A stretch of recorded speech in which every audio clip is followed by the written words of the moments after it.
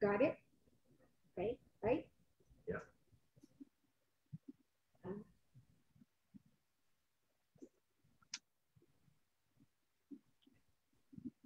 Hey everyone, good afternoon and welcome to Trail Talk.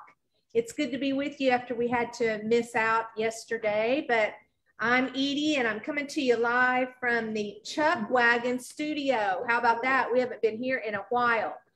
Right here at the Chisholm Trail Heritage Center in Duncan, Oklahoma. And I am pleased to introduce you today to a new friend of mine named Ron Wilson. And I came to meet Ron through our director, Scott Metelko. They are both members of the International Chisholm Trail Association. Did I get that right, Ron? Exactly. Okay.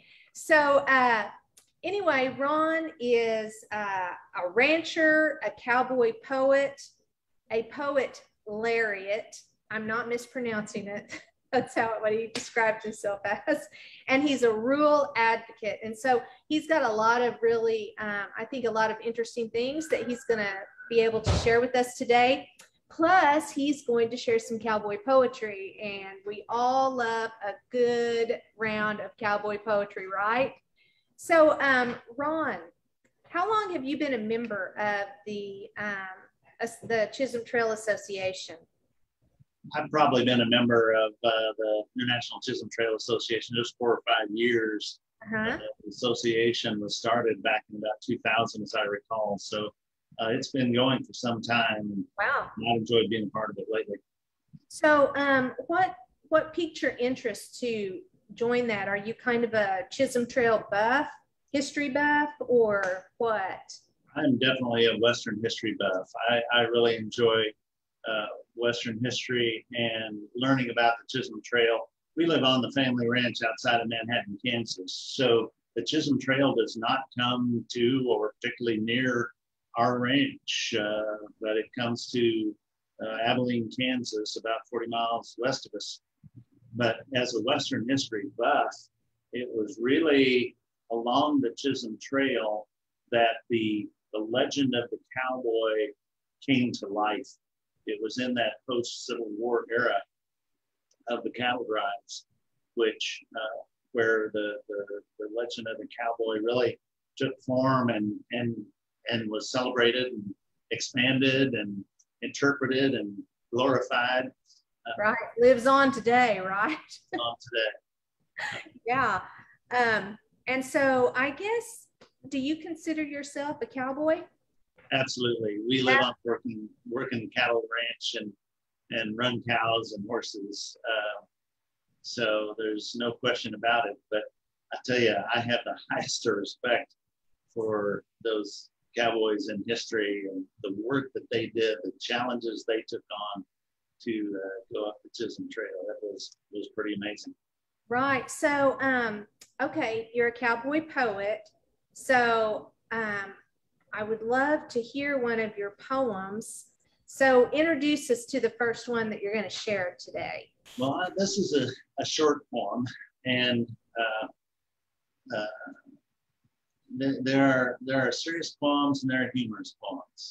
And Jay Snyder, who was on a previous Trail Talk, is one of the best anywhere. We love Jay. he's a great one. This particular poem is one that I wrote for our friends in Texas. It's called What's in a Name? Okay. A stranger rode into town wearing a big 10-gallon hat, tied up his horse at the hitching rail near where the sheriff sat. The sheriff said, "Howdy, stranger. Welcome to our town. What's the handle we should call you if you're going to be around?" "Well, you can call me Tex," the stranger stopped to say. "Oh," replied the sheriff, "you come from Texas way?" "Nope," replied the stranger. "I'm a Louisiana man." The sheriff said in puzzlement, "I just don't understand." And then he asked the question, which obviously came next. "If you're from Louisiana, why do you go by Tex?" The stranger said, "Well, it's very simple, if you please. The truth is, I didn't want anybody calling me Louise." That is a good one. Yes, I would give you applause for that. That's a good one. Well, so now a lot of people use life experiences when they write poems. Was this a real experience you had? I can't say that one was a real experience, but Edie, you're absolutely right that there is no substitute for the real life experience. That's what I think makes the best in cowboy poetry. Some days after a bad day out on the ranch, we'll end up with a statement like, "Well, if nothing else, we can get a cowboy poem out of this." Your silver lining for the day, right? Yeah, yeah. So now, Ron, I was reading on your website, which is ronscowboypoetry.com. Is that right? Right. And I saw that you were actually born and raised on the ranch where you live now. Is that correct? I grew up on the ranch, yes. Okay. And then you moved away. You went to Washington, D.C. That is a fact. After I got out of college, I had a really unusual opportunity. I was the assistant for agriculture to one of our senators, Nancy Cassabaum of Kansas. And that was a long, long time ago. So I spent about 5-6 years back east, met an Illinois farm girl and married, came back to Kansas, and now we're on the ranch where we live today. And our kids are the third generation on the ranch. Well, well, I guess you were working in the agricultural part of Washington, D.C. as far as what you focused on. So were you always drawn to go back to Kansas? Was that something you knew you always wanted to do, was go back to the ranch? Yes, there's definitely a pull to come home, and it was, farm boy in the big city when I was back there. But as a history buff, I'm a Western history buff and an American history buff, and so it was great to see that and observe Washington D.C. and really soak in our nation's history. My wife and I kind of made a pledge that we knew we were going to move back to the Midwest. We weren't absolutely certain it would be back to the ranch, but we said, we won't be here forever. Every month, let's go see a different monument. Let's go explore a different part of Washington. That was time well spent then. That is, wow, that the mecca of our nation's history right there. That's a great place. I can't even imagine being able to live there and get all those experiences. So 5 or 6 years in Washington, D.C., and then you came back to Kansas after that? Yes, I actually went to the Farm Credit Bank in Wichita and worked in their public affairs shop for a while, and then had the opportunity to come back up to the Manhattan area. We do rural development work for the state of Kansas and live out on the ranch. Mm-hmm. So just a country boy at heart, I'm hearing from you. Did you miss the ranch? We absolutely missed the ranch. There's just no substitute for the wide open spaces and having a good horse and raising a family in a rural setting. And I felt that my Washington D.C. experience, it was a long time ago now, but when I learned that the International Chisholm Trail Association was working toward a federal congressional designation as a National Historic Trail, I thought, well, maybe this is an area where I can try to help. And so, and I'd like to say a word about that. Right, absolutely. Please do. This sounds very interesting. So the Chisholm Trail, of course, goes back to the post-Civil War era. Right. And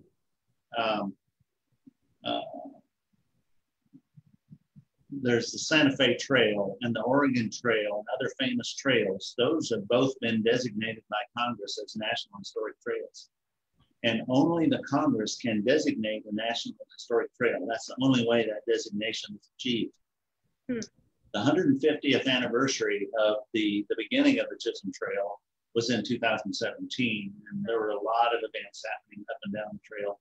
And in advance of that, several legislators worked on achieving their designation. And I really wanted to credit, this goes back to 2009, so it's a long time ago. And Congressman Tom Cole, who represents Southwest Oklahoma, and Senator Jim Inhofe were among the authors of the legislation that called for the Department of Interior National Park Service to study the feasibility of designating the Chisholm as a National Historic Trail. And wrapped into that was the Western Trail, sometimes called the Great Western Trail, that goes further west up through Dodge City and up to Nebraska. That legislation did pass to do the study. And after a great deal of extensive study, the National Park Service found that, yes, the Chisholm and the Western Trails meet the criteria to be designated as National Historic Trails. Number one, they were nationally significant. Number two, they were authentic. There really was a Chisholm Trail. There really was a Western Trail. And number three, they had a significant impact on the nation and in our nation's culture. And as I mentioned, the cowboy culture really came to life in that time. So there was a 2015 study that recommended that the trails be designated. And finally, in 2019, that study was released from the Department of Interior. And then in 2020, and again this year, congressmen in Kansas and Oklahoma have introduced legislation that would designate the trails as National Historic Trails. And again, I want to credit Congressman Tom Cole, Congressman Frank Lucas, who joined our Kansas members of Congress in introducing that legislation. So that's something that we're working on now. One point I did want to make, Edie, this is a national designation. It is not a federal park. It is not a federal land acquisition. It is not a federal land grab. It's not federal control. It's really recognition of this history. In fact, and there's a lot of concern, and I share it as a rancher, about federal lands and more government control. The budget for federal land acquisition in this proposal is zero. It's really not about that. It's more about a national recognition of the great history of the Chisholm Trail. Right, and as it should be. You know, I mean, far too much land, far too long to try to grab all. I mean, that wouldn't even be a realistic thing to me. So that sounds very exciting, but I guess I am puzzled. Well, I mean, true to, can you hear that whistling in the background? Yeah. We have some flute players. I think they just bought some new flutes at the gift shop. They're performing for us. So viewers, if you're hearing that, we don't have whistling doors, but we have some flute players here today. Anyway, I was just thinking, you know, true to form, it takes the government a long time to do anything. If this has been going on for 12 years, that's a really long time.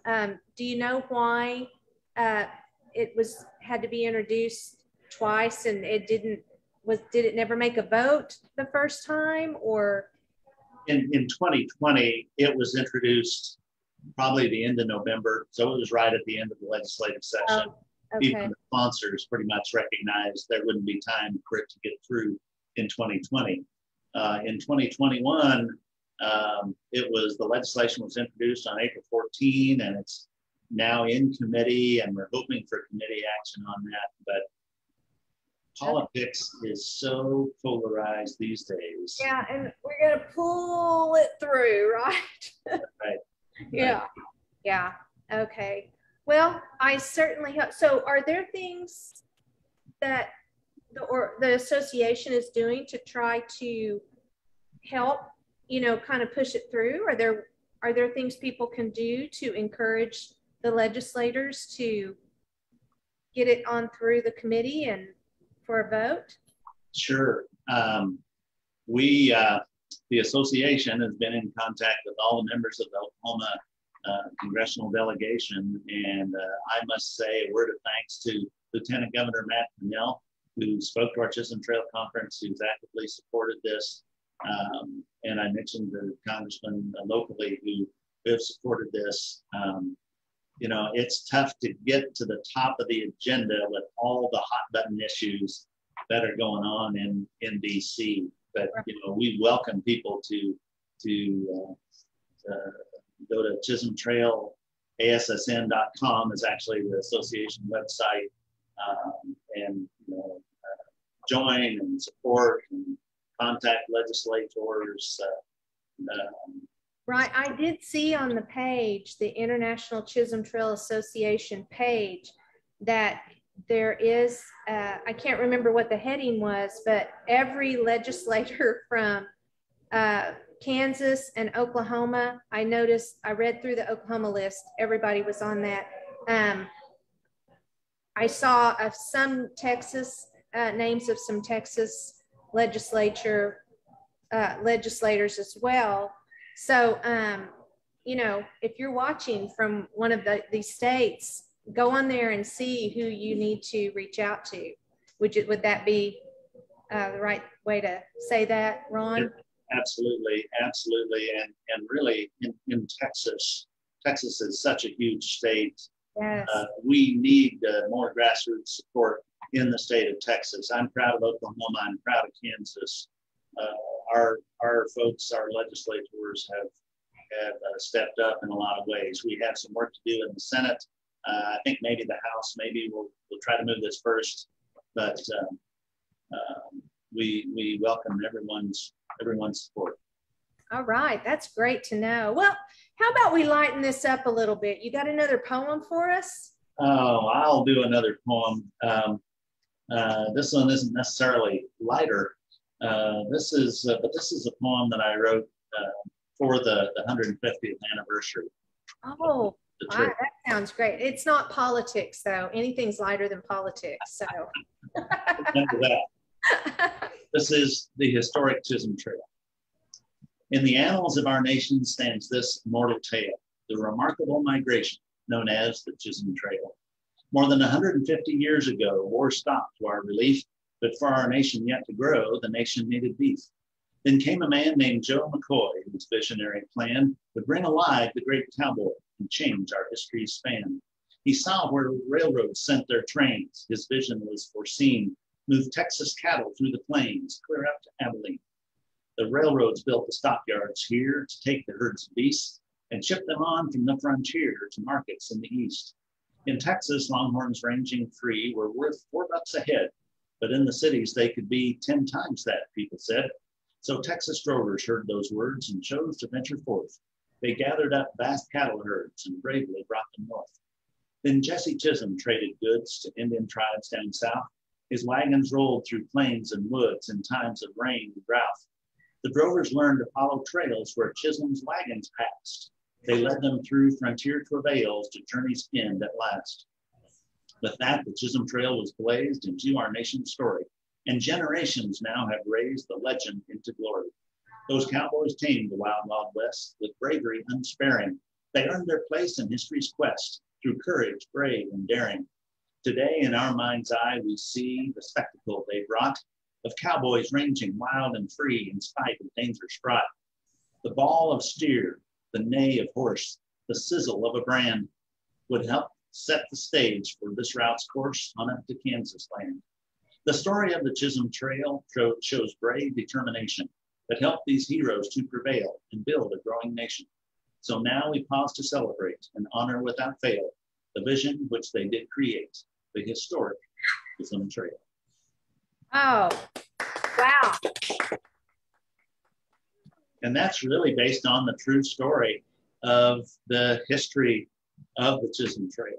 Exactly. Goes back to those days.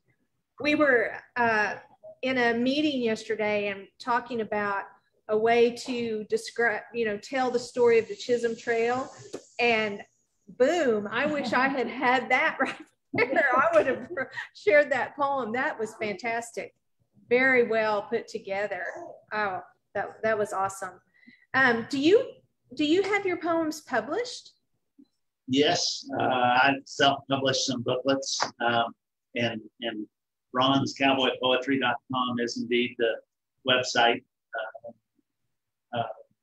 And so, we have fun doing this. I wrote a poem that's a tribute to the longhorn cattle, which were really fundamental to, of course, that's what this was all about. It was about moving those cattle to markets. And I'd be glad to share that poem. Oh, I'd love it. Please do. The poem is called Horns, Hides, and Herds. Let's go back to the year of 1865 to learn of the origin of the great cattle drives. The Civil War had come to an end and soldiers returned to their families and friends. But while the men were gone to the war, you see, longhorn cattle in Texas were ranging free. Texas buyers would pay only $4 a head for the beasts, but those critters would bring $40 a head back east. So they gathered up those cattle and drove them up the Chisholm Trail to Kansas, where they could go east by rail. Those cattle had horns, sharp and strong, of course, which could kill an unwary cowboy or horse. Young cowboys were hired to make those rides and deliver the cattle for their beef and their hides. Young drovers saddled up and rode their horses forth and drove those huge herds of cattle north. Some 3 million head came to Kansas in that way and launched the legend of the cowboy, which we celebrate today. But the history of the West would not have earned those words without those longhorn cattle and their horns, hides, and herds. Ah, very good. Very good. And I enjoy going into schools and telling kids, as I know you do great educational programming there at the Chisholm Trail Heritage Center, and trying to explain to kids what it was really like in those trail drive days. And to say to those kids, all right, imagine a bunch of high school age, typically boys, here's 2,000 head of cattle, there's a few head of horses, we want you to move those cattle hundreds of miles across the wilderness by yourself. Right, yeah, you and your horse and your saddle. Well, good luck. It was an amazing accomplishment, and it really captured the imagination of the American people, and it's been glorified by Hollywood and expanded upon by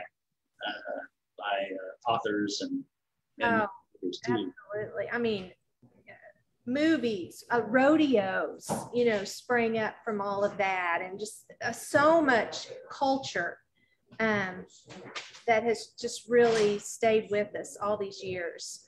So much that we attribute to the trail drives.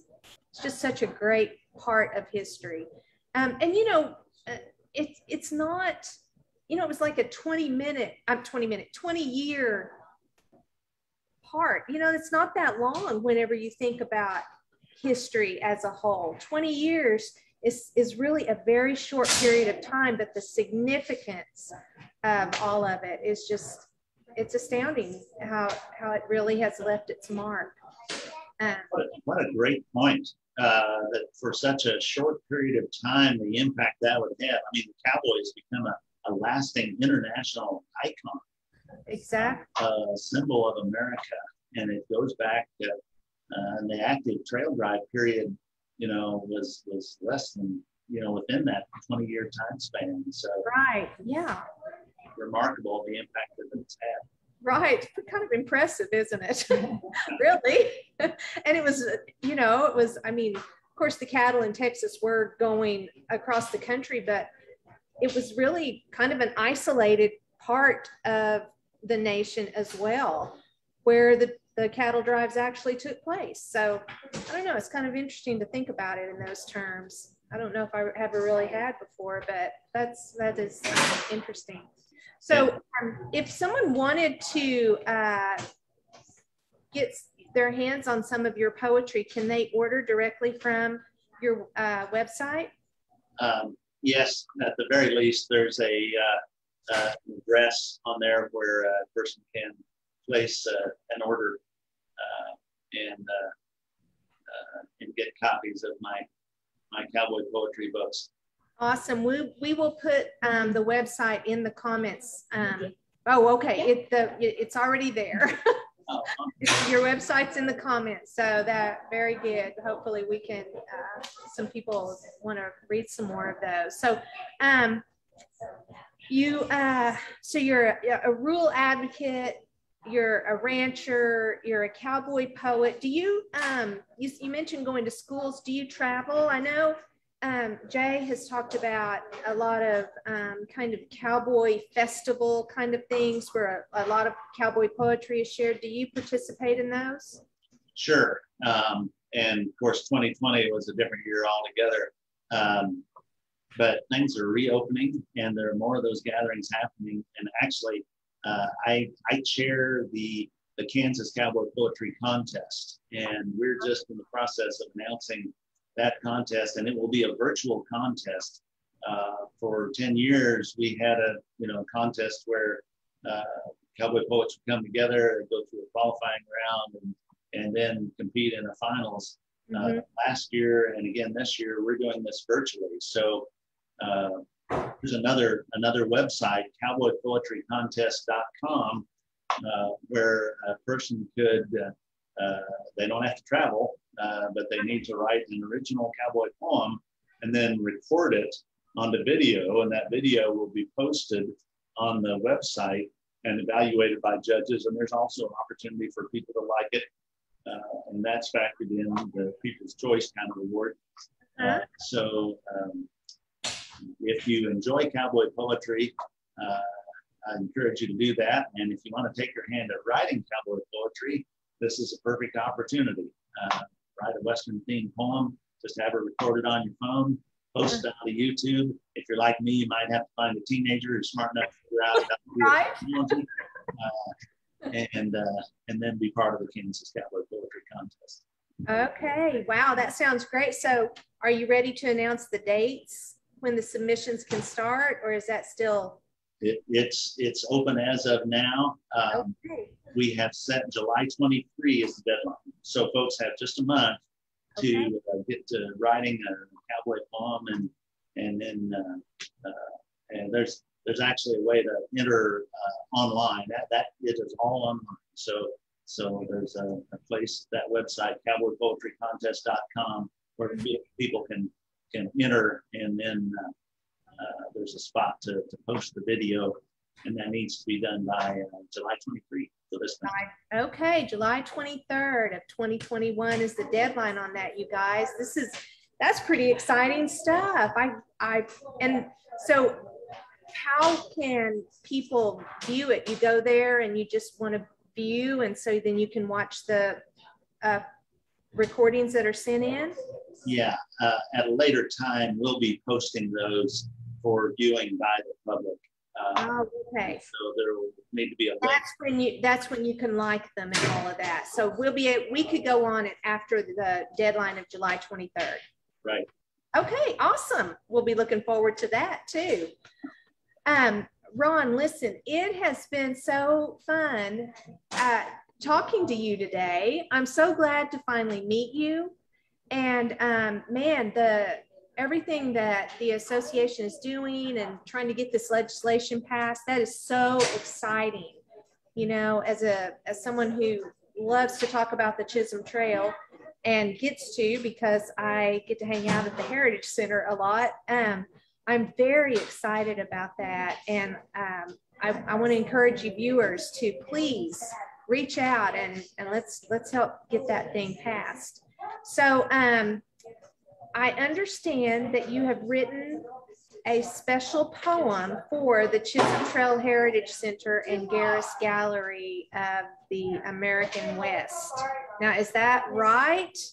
Yes, it's indeed true. And I enjoy taking this on as a challenge to write a customized poem, a personalized poem, and I enjoy doing that. Is this the debut? This is the grand premiere. Woohoo! You're hearing it first, right here on Trail Talk, guys. Well, Ron, would you share that poem with us now? I would be delighted, and let me make a couple of comments. Okay. First, about 50 miles due west of Duncan, Oklahoma, there's a little bitty town called Faxon, Oklahoma, and that's where my father was born. So that's something that I appreciate about that country. And more importantly, a couple of years ago, my wife and I had the opportunity to visit the Chisholm Trail Heritage Center there in Duncan. And let me tell you, we were blown away. That is a fantastic resource, wonderful museum, inside and out. I mean, the displays outside and setting are impressive, and then the interactive exhibits inside. And I don't think anybody shares the Chisholm Trail story better for the size of the community than the good folks in Duncan. So my hat's off to you. And here's the poem that I wrote for the Chisholm Trail Heritage Center. Thanks for the chance to be part of Trail Talk, where stories of the cattle drives are considered bedrock. This center celebrates the Chisholm Trail today in an absolutely outstanding way. High quality exhibits, videos, and guest interaction provide a high level of visitor satisfaction. The center tells the true story of the old cattle drive and brings the era of the old cowboy alive. The center hosts many events throughout the year, educating youth and adults about the frontier. The Garris Gallery of the American West features excellent artists, as we have expressed. In front of the building, a magnificent statue in bronze depicts cowboys and longhorns, the Chisholm Trail's icons. The Heritage Center is a wonderful facility and a great asset for the Duncan community. So come see Western history at its best at the Chisholm Trail Heritage Center and Garris Gallery of the American West. Yeah. I think we need to borrow that for a commercial. That was so great, Ron. Thank you so much. I just appreciate the kind words and the poem. That was really something special. So nice of you. Thank you so much. You're welcome. I appreciate the great way that you represent the Chisholm Trail and share the true and authentic story of this remarkable history. So I'm mighty glad to work with your director, Scott Metelko, and encourage y'all to keep up your great work there. Well, thank you very much. And, you know, I couldn't be more pleased than to have had you as a guest today. It's always fun to talk to someone who loves the Chisholm Trail like we do. And, I mean, you just can't beat some good cowboy poetry. Am I right? It's always the best. I don't, honestly, your creativity and the way you just, without adding too many words, you know, you just get right to the point on the stories that you're telling. And anyway, great job. I'm kind of interested in reading some more of your poems, so I'm gonna have to look all that up. So Ron, I think it might be time for us to sign off, and I don't know if did you watch any of the other trail talks? Did you get a chance to do that? I got to see Jay Snyder when he was on. Oh, okay. So, you know, whenever it's time to sign off, we always say happy trails together, right? That's good. Okay. So until next time, then, I guess it's time to get off of here. So are you ready? Okay. Happy trails. Bye. Bye-bye.